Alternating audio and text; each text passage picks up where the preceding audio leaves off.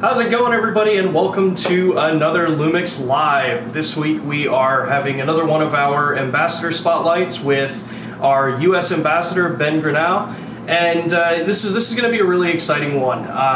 Ben is one of the photographers that works here with us in the United States, and if you've seen his work before with a lot of the landscapes and astro work, you may know why I'm super excited about this. But in a few minutes, we will be bringing Ben onto the stream with us here. But we're going to get some housekeeping out of the way and kind of get you guys ready for this. So just to give a heads up, we are not announcing anything on this stream. There's no product announcements or anything like that. So if you guys have questions about that, you can still feel free to drop your questions and your comments about equipment and what's coming, like what you guys want to see. Unfortunately, we just don't have any information about that. You'll see streams about that kind of stuff separate when and if we do them on this kind of platform. But for those that are new to the Lumix Live setup, again, welcome for those that are new, welcome to those that have joined us before. If you have questions for myself or for Ben during the stream, drop them in the chat either below or to the side, depending on which platform you are viewing this on. And make sure to tag Lumix Cameras in that so that I will see it pop up on my end here and we can address the question live.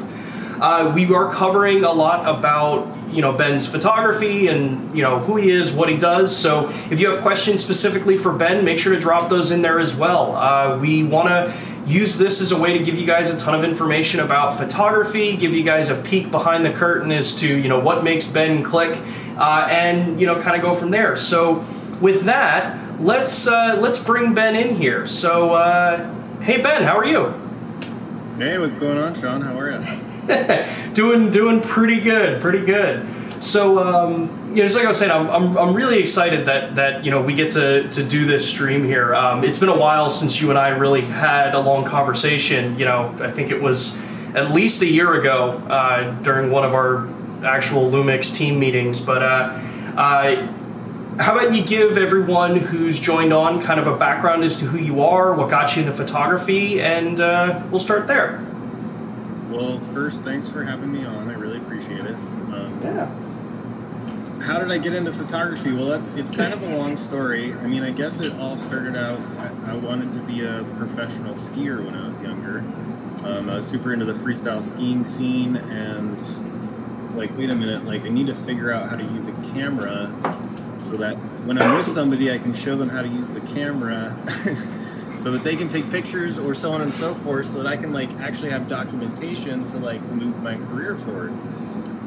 So when I was like 14, 15, I like picked up a camera by myself, and I was like, okay, like I need more help. So I went to a vocational school for like multimedia graphic design, and my teacher there like had no clue what was going on whatsoever. She knew how to use a camera. She was a cabbage farmer and like made kimchi.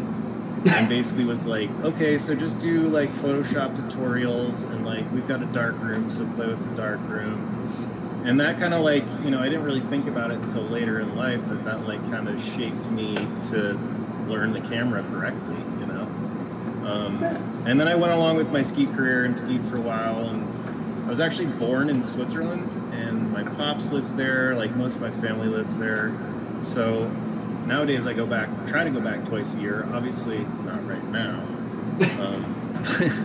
But that being said, like, I was always like, I really gotta start figuring out how to like take pictures in Switzerland here, because like, all I do is tell everybody how beautiful it is there. Like, and I need to show them like, pretty much like what I'm seeing, and like, they're like, oh, well, I've been out west and I've been here, and I'm like, well, that's cool, but like, I've been there too, but like, and maybe it's just because I'm born there too, but like I really wanted to share that place with everybody I knew, Yeah. So that being said, I was like, okay, like, how do I figure out how to like, this is like when HDR first started coming out, and I was a little into it, but I was like a little bit like that's kind of overblown as well, and so I wanted to figure, I learned about the eye and how our brains compute, how quickly like our eyes 2.2 to 1.7, you know, but like our brain is so fast that it like computes it into this focus stacked image that we see. So that like kind of pushed me along. And then, you know, I hurt myself skiing, you know, when I was like in my early 20s. And then I was like, well, I'm going to still work in the ski and snowboard industry, and I'm going to like, you know, work for different brands and be like, hey, like, I know everybody in the ski industry. I'll build you a team of athletes. I'll take all your photos. I'll take all your video, and it's like a one-stop package, you know? And then from there, it was like basically like, okay, like, what else can I do, you know?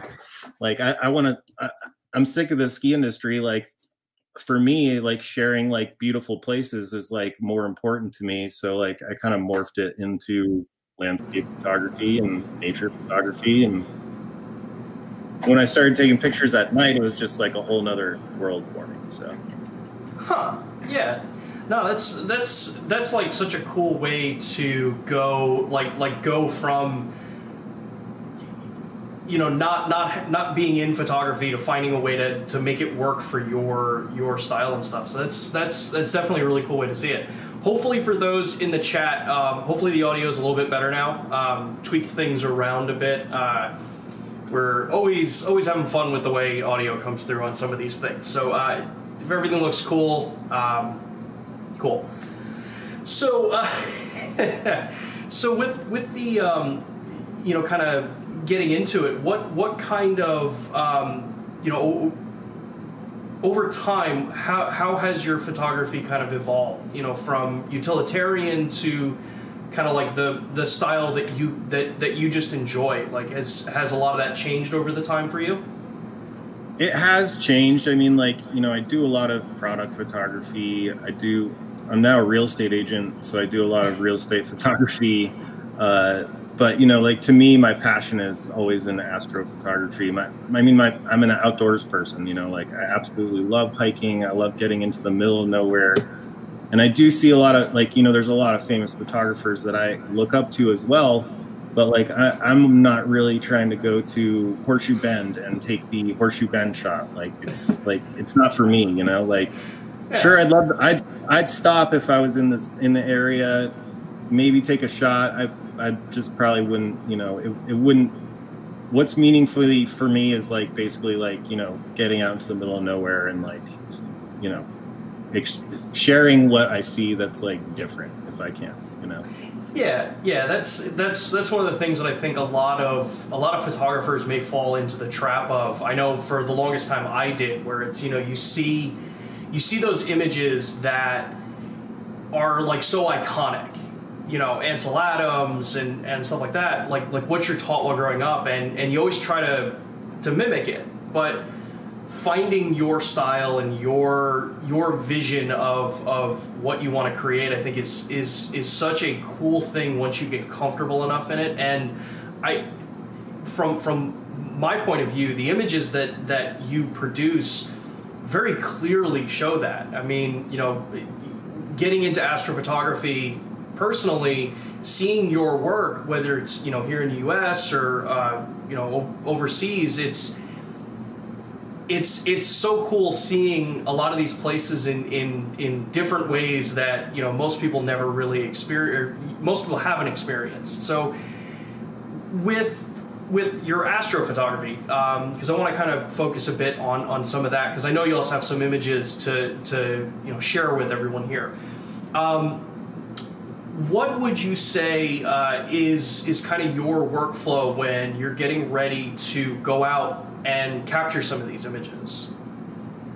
Well, so a lot of planning goes into like all sorts of astrophotography. And I mean, you could do it simply driving to a spot, you know, like you've got your car full of your camera gear and, you know, obviously your tripod, because if that camera moves, you know, you're going to not going to get a tack sharp image. But so what I like to do is like, I'm usually like, okay, like, so how many days am I going to go out for? And it's something that when I find a spot, it's either half the time it's like, okay, like I've already planned this spot out to go shoot at, and then like I end up finding 10 times things better in the dark. But like, you know, it's like you're preparing your tent, you're preparing food for a few days. You know, there's something called water that like is important to drink, like to, you know, continue on when you have energy. So like when I do plan, I, you know, make sure I have obviously battery and like multiple headlamps, because light painting is something that I really enjoy to do as well. But like packing light is super important. And, you know, when I usually bring 2 camera bodies, you know, I usually bring like a micro four thirds body and like a full frame body. And I almost stick to 1 lens on each camera, just because I got to have room for food. I got to have room for my sleeping bag, you know, and of course, water is very important as well. So which, you know, since obviously this is a Lumix live stream, which cameras are you currently, you know, kind of favoring in your use?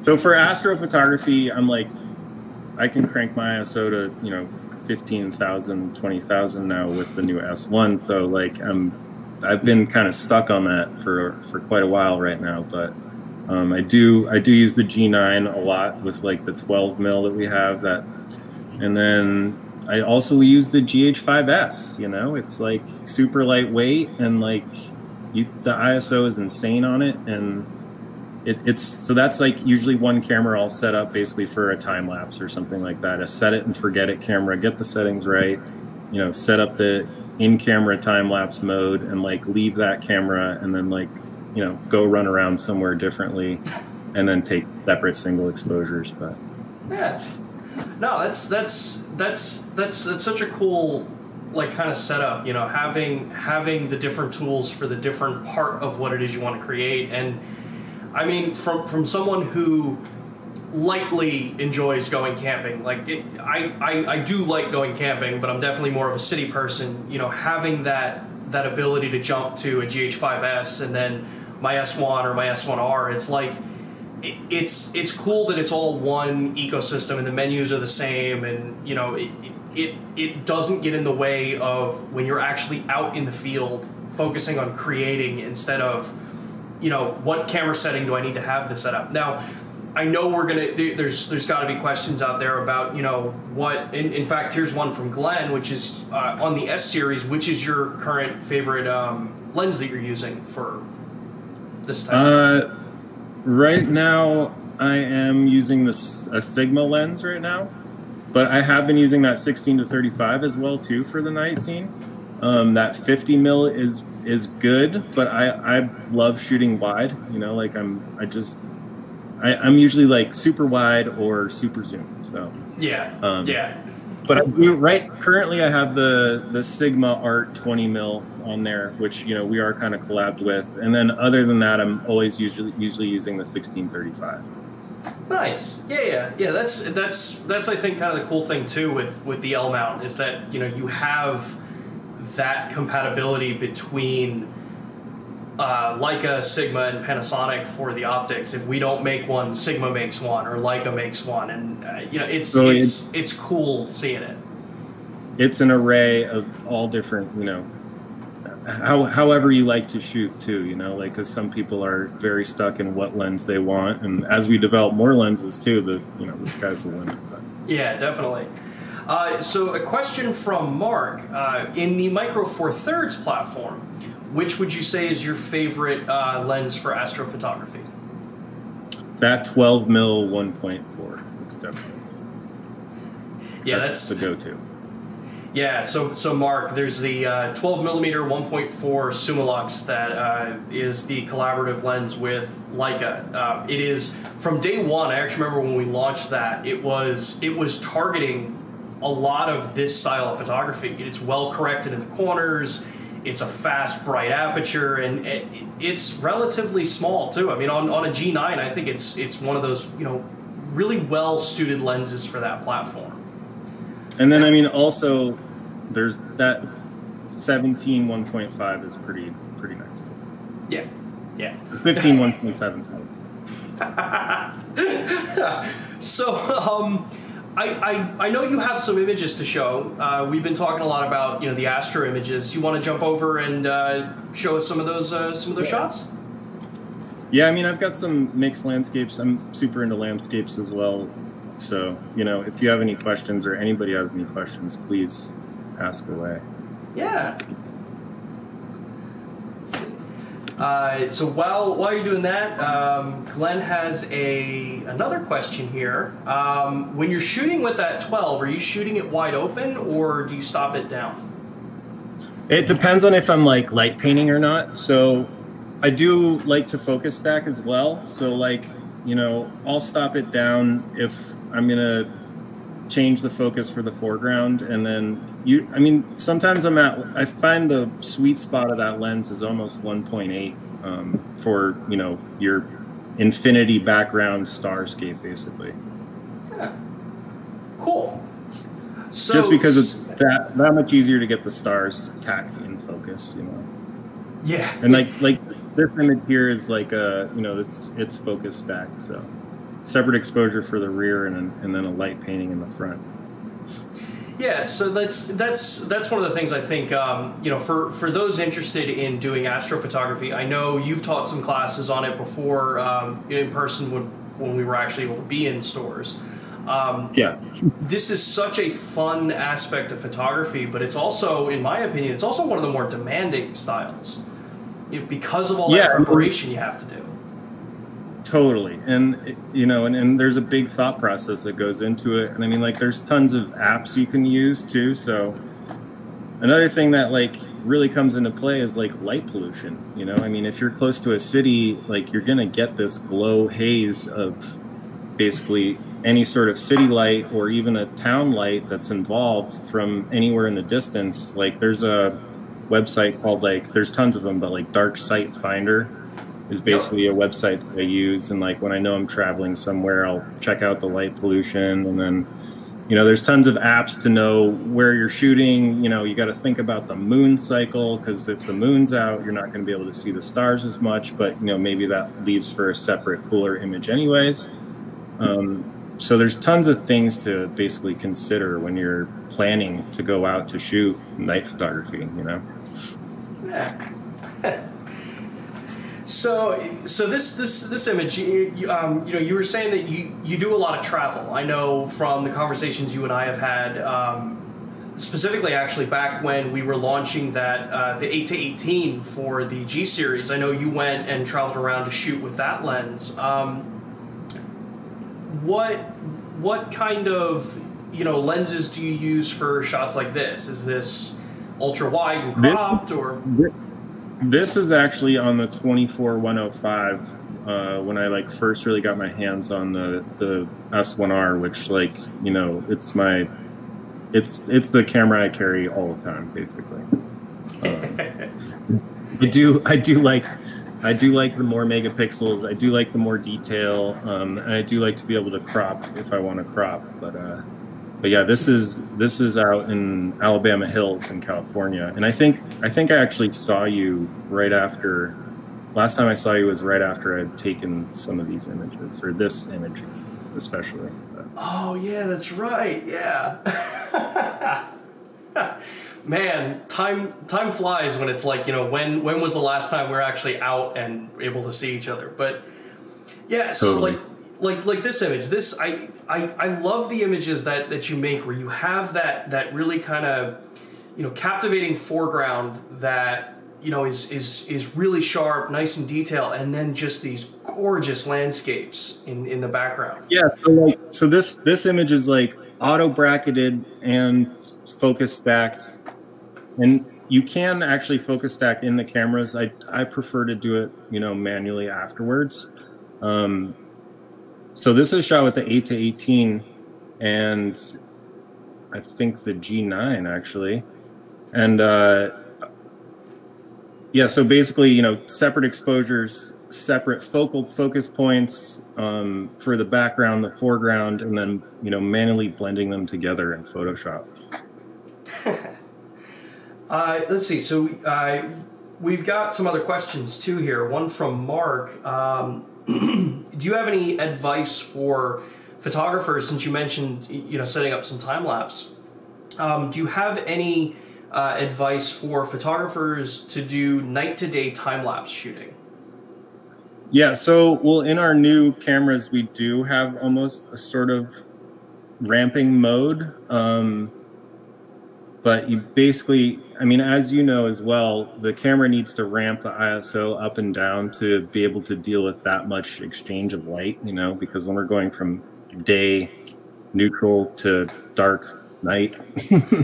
So we do have a new mode built in, and I played with it a little bit, but like I think those promote systems, which I haven't used in a couple years, but like that will basically really be able to, you know, ramp the camera's ISO, or however you're going to actually change from dark to night, that, you know, that much light change basically.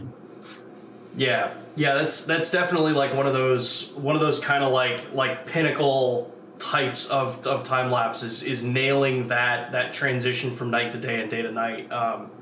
Totally. Let's see. Glenn says, but you know, we're not talking that much, you know, exposure change. I mean, obviously clouds and stuff like that, like being on shutter priority is pretty nice too, and you know, yeah, because that way you're gonna get the actual change in clouds and light and stuff like that without like having flicker and crazy stuff like that. yeah. I know. I've been using. Oh man, just like I said, there's a lot of things out there that support this style of photography, both like for the astro work and for time lapse. I know I've looked at some of the promote stuff. I think I've been using Time Lapse Plus, the software plugin side of it for Lightroom recently, which again, you know, for Mark's question, you know, like with the advice into it, it's really being able to control a lot of your base exposures and understanding all of that, and really working in what tool is going to provide the settings that you need for it. The exposure leveling that the S series cameras have in it is a good base to start with, and then you'll see that there are certain circumstances where you do want to expand it to like that next level of equipment, because it is an entire, you know, kind of dedication to that style of photography and videography at that point. Totally. The day into night, there's such a harsh change of multiple settings that would have to be changed inside the camera, and something's got to tell that camera without touching it. So. yeah. So this is cool. Where's this shot taken? This is in Grindelwald, Switzerland. This is like my hometown, so to say, and like just, you know, I love Edelweiss. These are Edelweiss in the foreground, and there just happened to be a very cooperative frog, you know. So like it's a composite image because it's a focus stacked foreground and a focus stacked background, but like that was all there and real, you know. Yeah. So when you know, so separate exposure and settings, you know, for the foreground of the flowers and the frog, and then, you know, switching the settings without moving the camera much at all, you know, via the image app, or barely bumping and touching your camera to basically change settings and focus for the background. Yeah, you know, and that's honestly, I think, one of the cooler things, and what draws me so much to a lot of your images like this is that it's easy to see people that do, you know, these kind of composite images where it's a totally different sky put behind that background, because either maybe the Milky Way wasn't coming up over the mountains, or, you know, in certain cases, like I've seen commented, like what Glenn's mentioning, where light pollution might be a challenge for people to create images like that. Your images are the realest you can get for that type of shooting. You know, it's understanding your equipment and actually showing what that view looks like if you were to stand there and look at the sky. Totally, and that's, I'm just always trying to share, you know, for me, I think my images are for me, it's like, it takes me right back to the moment that I was there and how I was feeling and all that sort of stuff. And I like to share, you know, real moments basically, you know, and share the beauty of like what I've gotten to see, you know?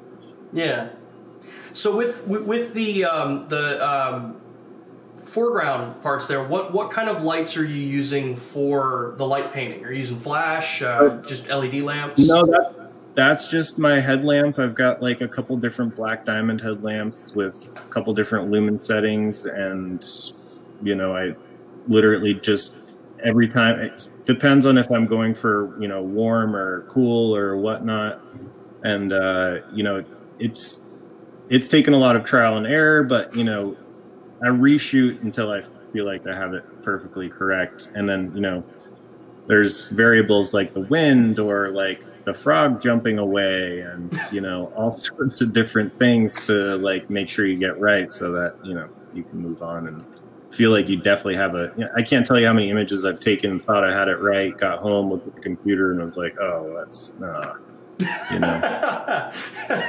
It's like, well, there goes all that time.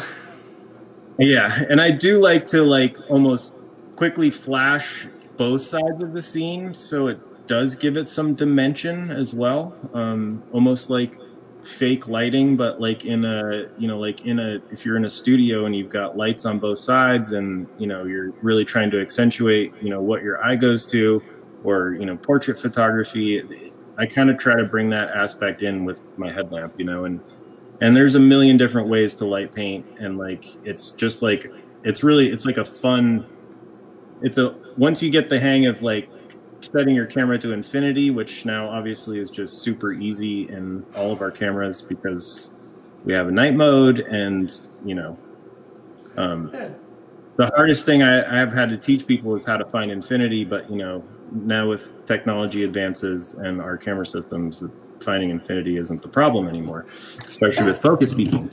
So that hard work of it all is kind of out the door, which is great. You know, that's what technology should be doing. But yeah, yeah. I mean, I always think about the images like this when people were doing them on film. It's like just the process of how you used to have to composite on film versus what modern technology now really assists in getting out of your way, as long as you understand the equipment. And I think that's a big point for a lot of people too, is, you know, really understand your equipment before, you know, you dive, you know, head first into some of these more extreme styles. Because like you said, you know, for this shot, I can't imagine this was easy to get up to, you know, to spend the day, plan, get up there, spend the time shooting. That's a lot of consideration.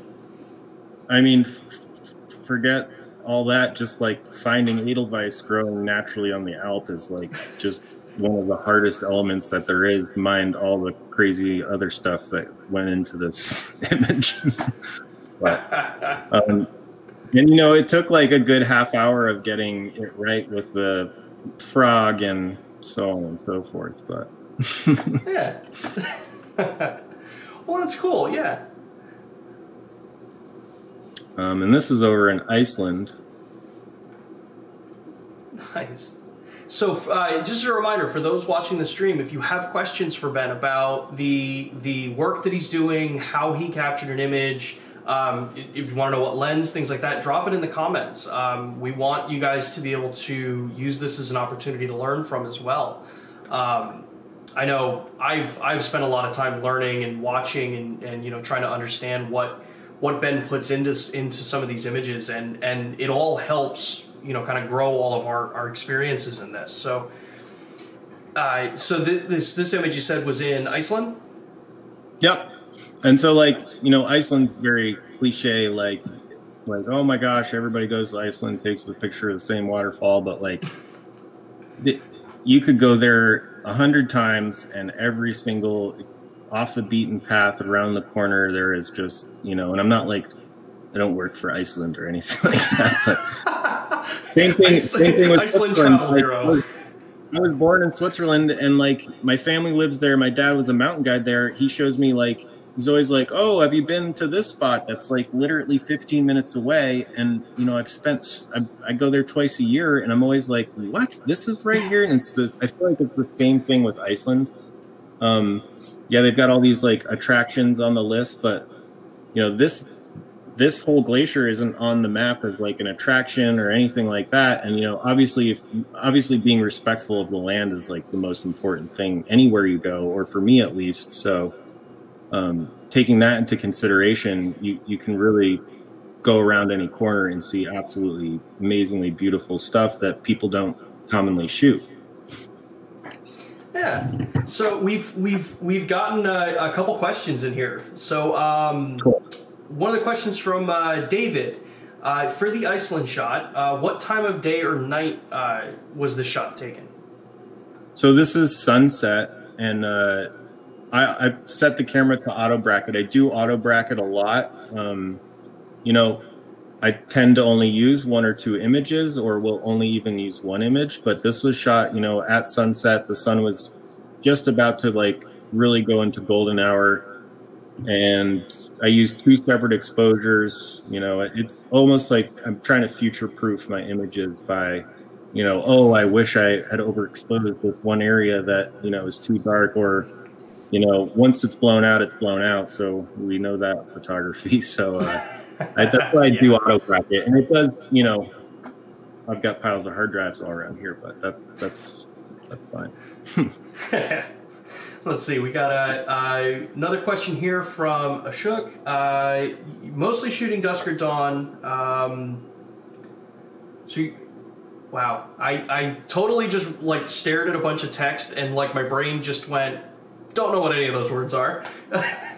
So it says, so Ben, are you mostly shooting at dusk or dawn for getting some of the light in the foreground of the landscapes? Which I think you kind of address that with the bracketing. This way you have that flexibility. Exactly. So that I can, like, if it is too dark, you know, when you take a picture, I'm always trying to recreate what my eyeball sees. You know, when you take a photograph, you know, and you have contrast of super bright sky to super dark foreground, or any sort of whatever you're shooting, even if it's at night with a bright light, our eyeball sees that better than the camera does. That's just, maybe technology will catch up to that, and it's starting to, but our computing system in our head is basically like way more advanced than the cameras are these days. That being said, I'm always trying to recreate that, so that's why I do auto bracket, so that I can, like, and when I edit an image, I'm always like, okay, what did that look like to me? And like, I try to always remember, you know, I have a photographic memory, and I try to remember exactly, like, you know, what it looked like to me, and then I try to recreate the image to what my eyeball saw, basically, if that makes sense. So yeah. I am usually shooting, you know, evening or, you know, super early morning, but sometimes I get the craziest images after the sun goes down, and then like I'll bump my ISO up real high and refocus for the foreground, and I'll be like, wow, that actually works better than the light that worked earlier, because, you know, I can see a lot more contrast in the stuff that was dark. So yeah, and this is definitely one of those styles of photography, you know, when you're traveling and you're finding these kind of remote locations where it can really turn into a good experience for, you know, kind of decompressing, you know, using it as also a way to just get away from all the stress that you may have. Even if there's a couple groups that I talk with where it's usually a lot of wedding photographers and portrait photographers that get burnt out really quick. And my biggest suggestion is, if you've never done this kind of photography before, you know, take some time, go out, just disappear from a bunch of places, though do it safely, make sure you can still connect to society, but and actually use it to relax. But, you know, if you're into that, that's fine. But no, it's like a really nice reset, and that's why I do like to seek out these places, because, like, you know, I'm not trying to share that I'm alone in this place or anything like that, but it's just peaceful, you know. And, you know, whether I'm sharing it and you feel that it's peaceful, that's great, or not. But if you feel peaceful when you're out there and you're like in a remote place and you can clear your head and forget about how many people there are in the world and stuff like that, then it's good. yeah. So this image, I would imagine this image is that kind of good example as to why you bracket. Would be my you know, viewing it, because I'd imagine, at least from my experience as well, this is a kind of image that a single shot is not going to do it justice.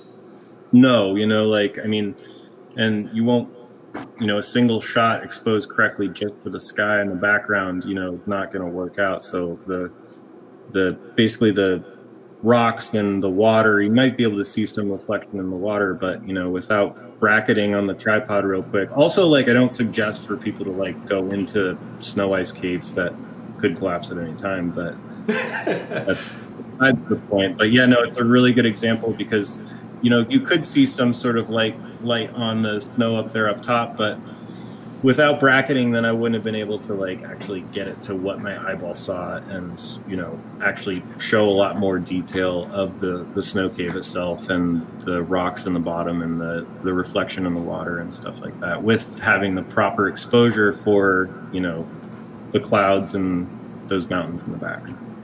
Yeah. And so is this in Iceland as well, or is this somewhere else? This is in Switzerland. Switzerland, cool.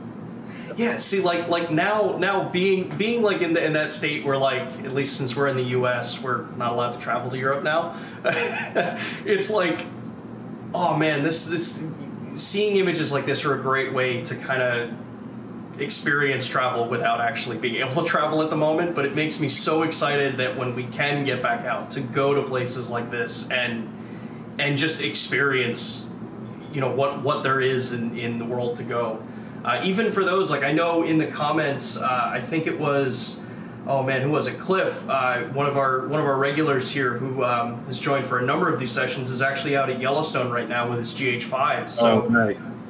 I'm jealous, Cliff. Yeah. Oh man. Not that I live in an ugly place, but you know. Very true. Yeah, you're up in the Northeast, so you know you guys have some gorgeous country up there for beautiful images as well. So Mark's asking about with this shot. Did you use any artificial lighting in this shot, or is this just multiple exposures? No. This was just like, okay, get in this ice cave. This is actually a snow cave. It's not even an ice cave.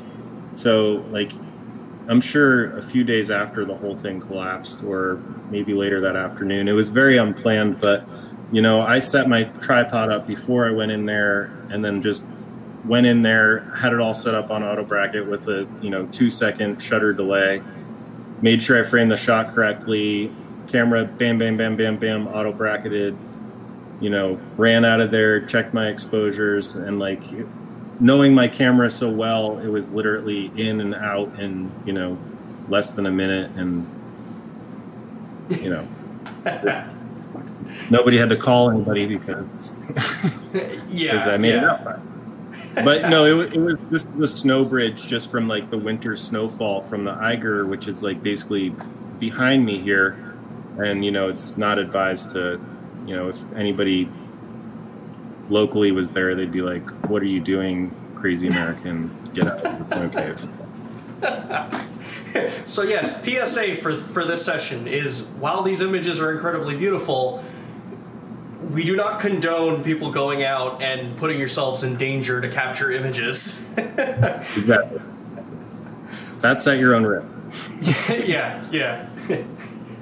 So, you know, this is one of the images that I was really excited to see, because I get so many people questioning, you know, how do you do images like this? Can you walk us through the process of setting up, capturing this image, and then even maybe a little bit of what you do for post?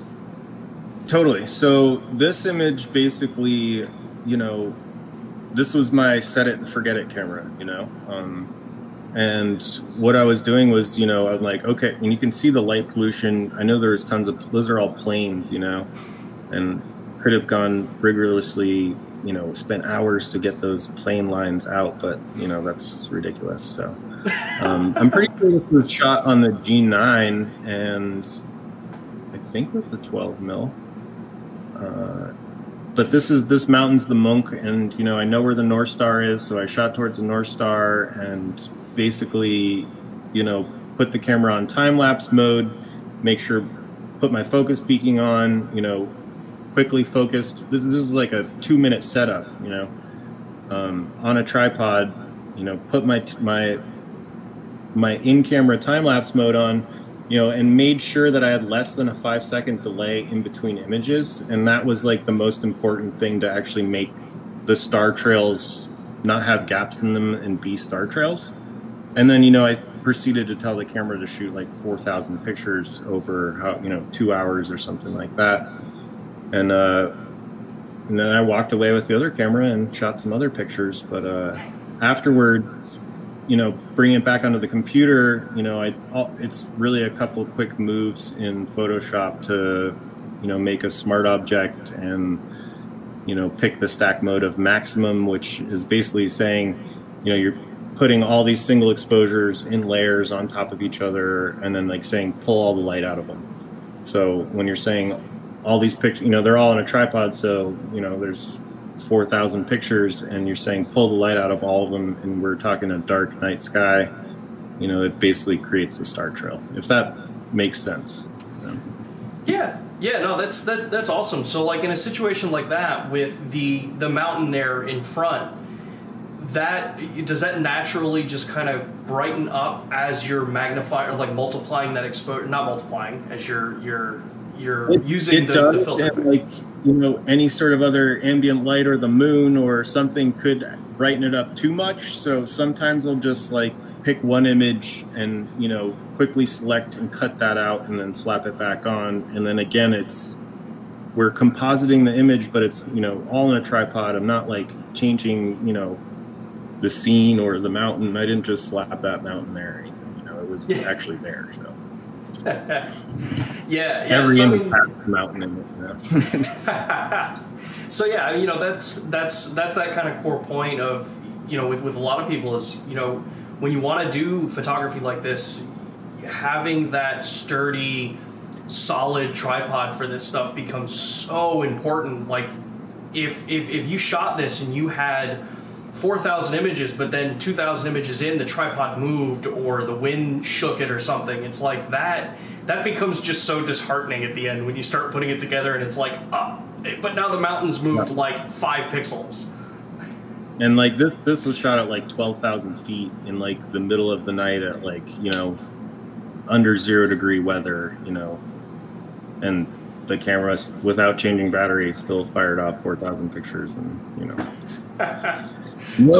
Again, like you said, knowing your camera and like knowing how to operate it is so important. And like, obviously it takes time to learn any camera system, but having like the flexibility of it being so easy is just like, it's no brainer for me to go set this up and walk away with my other camera and play with focus stacking, or, you know. And I think I even started getting really cold, so like I went back in the hut for a little while and like, you know, ate some food, and then was like, okay, like, wonder if the camera is frozen to death yet, you know. And I'd like walk back out and I'm like, oh no, it's still shooting away, like, okay, like, it's like, I guess I'll give it another hour and then come back, you know.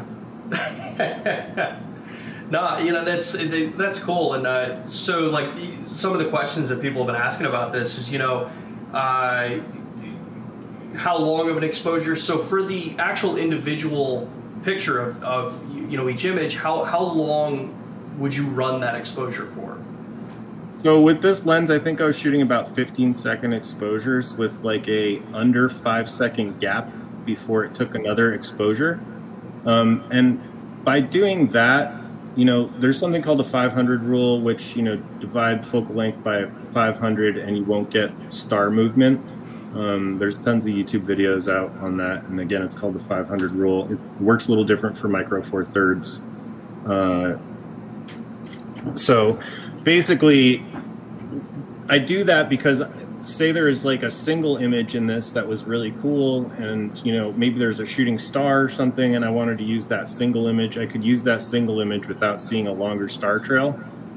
And then also, if I wanted to build this into like a time lapse or a moving time lapse, you know, to see the stars moving around, I could also use all these images to create a time lapse with, and then also create a single star trail image as well. So that being said, I could create all these different things by using my 500 rule and shooting it as a time lapse, and then also being able to create it. There's just, in the end, there's like multiple different ways you can, you know, use what you've shot to create different things. So. Yeah, yeah, and you know, just like you said, if it's ridiculously cold and you're out in the middle of nowhere trying to maximize the amount that you can get out of that image for those times when you look back at it, that's an important thing to think about as well. Totally. So, a couple of the other questions about this image was, which camera did you use? I think you said you thought this was the G9. I believe this is the G9, and it might even been that 15 mil 1.7, just because it's such a small setup to carry around as the second camera, you know. Yeah. And then when it comes to the actual image of these, do you prefer to shoot RAW or JPEG or RAW plus JPEG? I mean, I always prefer to shoot RAW, and you know, there's just so much more flexibility. And if I've got some giant card, and if you know, again, when you're processing 4,000 raw images, you know, you got to have a beast of a computer. So like, if you only have a little bit of RAM in your computer, I would suggest, you know, shooting in JPEG, but that's about the only reason I would suggest shooting in JPEG. Otherwise, always shoot in RAW. Start in white balance. You can start to learn about Kelvin and, you know, what different ambient light or what you're trying to shoot like will affect your image. But yeah. I would say always RAW, always auto white balance for starting, you know. Yeah. No flexibility in post to switch that around. Yeah, definitely. And you know, just like you explained, you know, with a lot of this, it does take that time to be able to put these images together when you want to, you know, do that focus stacking or, you know, be able to correct an exposure shift that may have happened. It's totally definitely important to shoot in RAW. Yeah. So yeah, looks like, I mean, always RAW. Doesn't matter what you're doing. Same here. It's kind of just RAW's always on, and that's just what I use, you know. Yeah. Mm-hmm. I mean, sometimes when I know I'm getting it right, and like I know I'm just like going to give the file to somebody in 2 seconds, and I know that like the light is perfect, I'll shoot in RAW and JPEG, and then just shoot them the JPEG real quick. Yeah. Via the phone app, and see you later. You know, it's nice to be able to Wi-Fi to the camera and send it on its way. Yeah, definitely. So now see this.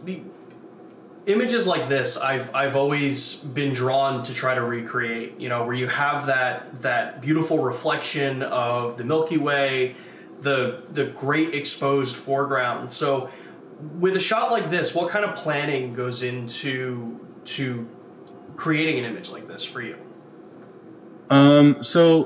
And again, like this was one of those cases where I'd planned to shoot the Edelweiss, and like, you know, that image we were looking at earlier with the Edelweiss and the frog, you know, the frog was not planned also, it just worked out. And, you know, this was exploring a little later in the evening, and, you know, this is a single exposure. So like the cameras have gotten so good that like you can do it all in a single exposure. I barely touched this up, like 2-second touch up in an app, and it's ready to go, you know, Wi-Fi to the phone.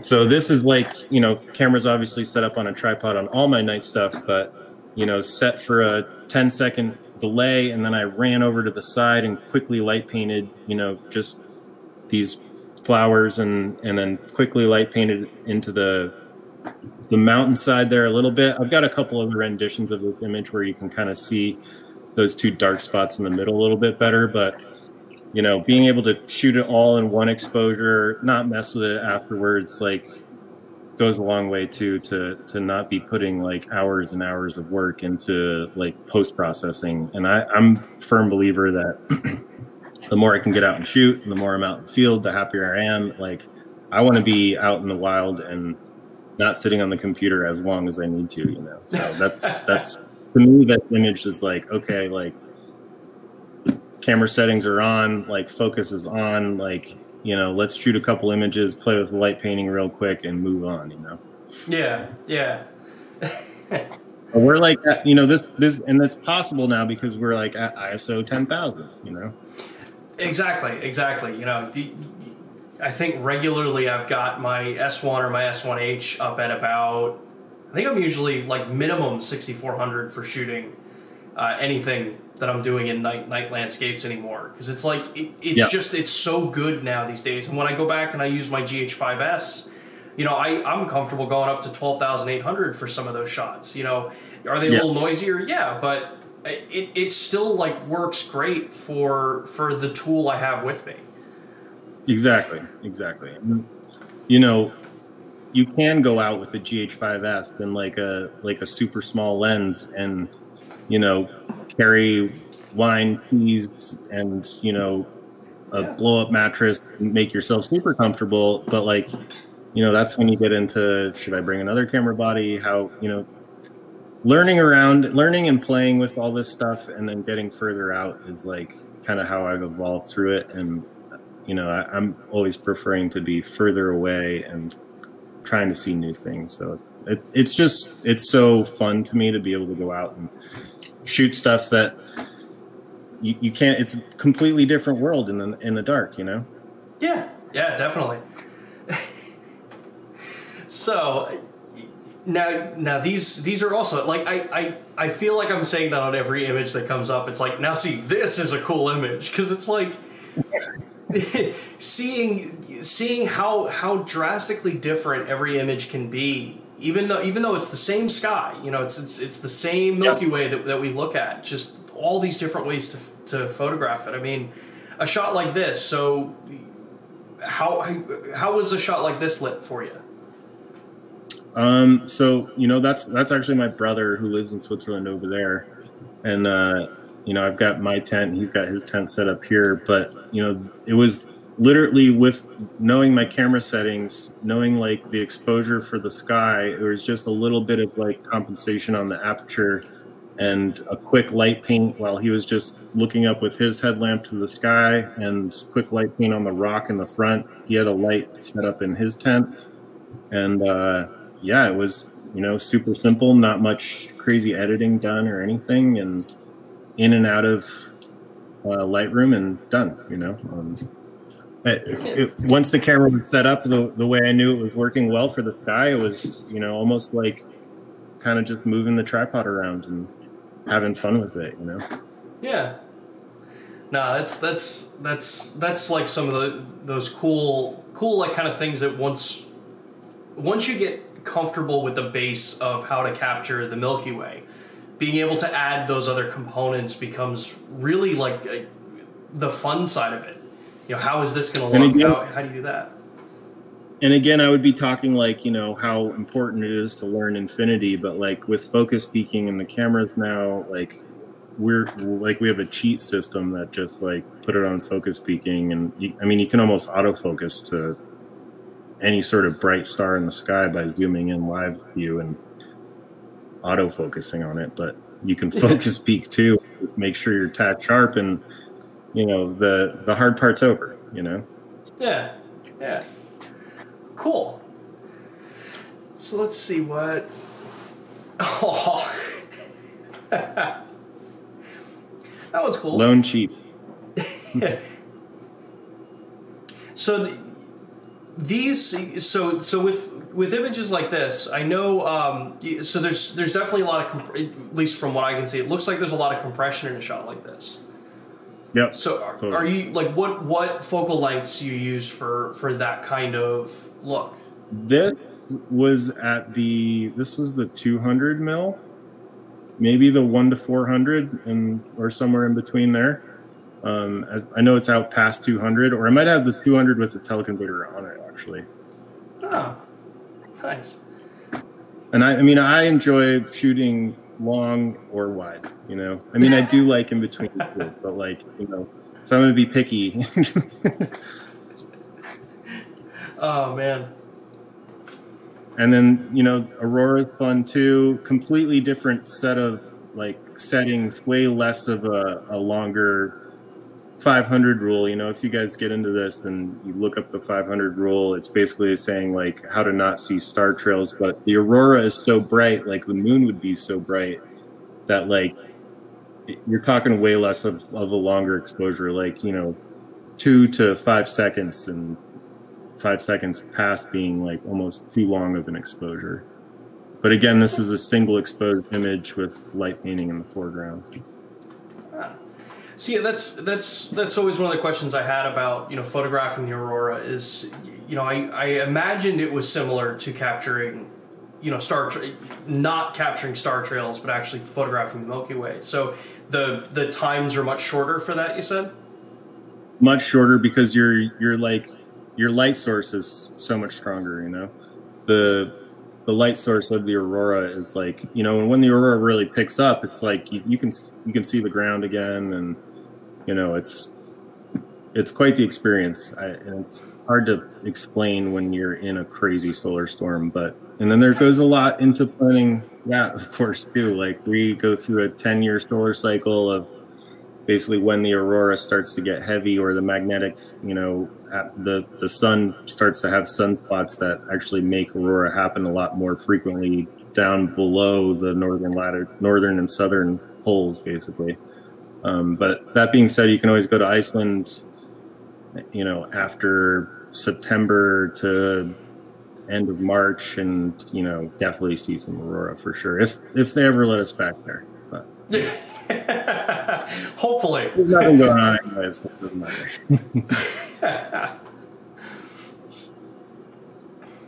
Good old black diamond equipment. Oh yeah. Mm-hmm. Yeah, I mean, the wind, it's so fun to camp there and stay there. And all these images are, separate or single exposures, no focus stacking. And, so like you can get like, focus stack styled images just starting out, and being able to light paint and play with light painting your foreground and still get like a really cool image without like doing all the craziness on the computer too. This is straight out of camera stuff. That's definitely a cool thing, I think, with all the technology now, is that, obviously there's a lot of things that we've built into our cameras to assist this style of photography, but, being able to not have to deal with as much post-production, being able to get it right in camera and have to only make minor changes is really that kind of sweet spot when you've really become comfortable with your equipment, that you just know how it's going to react. And it definitely takes time, but it show like your work shows when you have that control of the camera, that you can really just go out and focus on creating content instead of fiddling around with the equipment. And then also worrying about like post, or worrying about, constant preview is just amazing. Like, yeah, what is it? Constant preview, night mode, and the red mode are like the core things for and on the S series live view boost now. Just make it so much easier to do this kind of shooting. It's at first I was like, oh, like all this stuff that I like had to learn so hard to like teach a different way, or and even learn myself, is like it doesn't even matter anymore. It's cheating. Which is a good thing. No, it is a really good thing, and it's a really good thing because somebody that wants to get into this can get into this a lot quicker, and they're not like, oh, this is ridiculous and it's way too hard to like figure out this and this. It's like, focus on, like everything that you had to think about before is kind of like, given to you at your fingertips, which is pretty freaking awesome. Yeah, definitely. Yeah, these aurora shots, I just love that kind of that feeling you get from it, Yeah. It's just so totally different from like down here in Texas. I have no shot of seeing it anymore. When I lived in Jersey, there were a couple times where it was like, hey, if you go really far up north, maybe you'll see it, but definitely gonna have to make a trip up to your area and maybe out, overseas. Please, I'm ready. I don't think everybody else is ready, but oh man. So this one's cool. I'm lucky. You were telling me about this shot and with the way the farmers do. Can you give the viewers some kind of insight into this? So this is in Switzerland. Like the there's like 45-degree pitch grade around everywhere, and the fog here is from just fires in the springtime. The farmers like literally. I mean, you know how people have a gardener for their garden at home, and they have a guy who cuts the lawn. They do this like in the mountains, all the way up to tree line, and they basically like snip all the trees perfectly. They burn all the brush to like make sure that everything looks immaculately perfect. Where you can't get a machine because it's so steep, they like cut the grass by hand and then rake it down so that they can put it in a barn for the winter's hay for the sheep. I've got sheep here in Vermont, but I've got a small homestead here, but it's just like crazy how immaculate like they keep the Alp, Yeah. No, it's just so cool. Again, coming from the U.S., not seeing mountains like this, not seeing just vistas like this. So we have some of it, obviously, the Rockies and stuff like that. But there's this really, especially now with the limited ability to travel, this really gives me that kind of like encouragement that once we're back to where we can travel, to really just actually seize the opportunities and go out and create. I think a lot of people get kind of caught up, especially now, in the kind of rut that can't really go out and photograph a lot because of social distancing, stuff like that. But seeing a lot of your work, I think, can help a lot of people see that there's so many cool places to go. And I know we've got a lot of people asking questions in YouTube and some of the other platforms, where they can see more of your work. I know looks like Mark Toll's monitoring our questions for us today, and just dropped your website down into the chat. But since cool. we're at about an hour onto our stream, where can people find you online, social media and website? Instagram, Ben Grunow, just very simple. My name spelled out. And then Elmore Mountain Photo is like my Facebook page. And then elmoremountainphoto.com is my website. And those are like those are my main platforms that I do use for sharing images. Cool. So, like I said, unfortunately, we're at the hour. I know there was a ton that you and I were talking about before we went into the stream today, and honestly, I could go on for another hour and talk. Me too. Me too. But no, thank you so much for having me. I really appreciate it.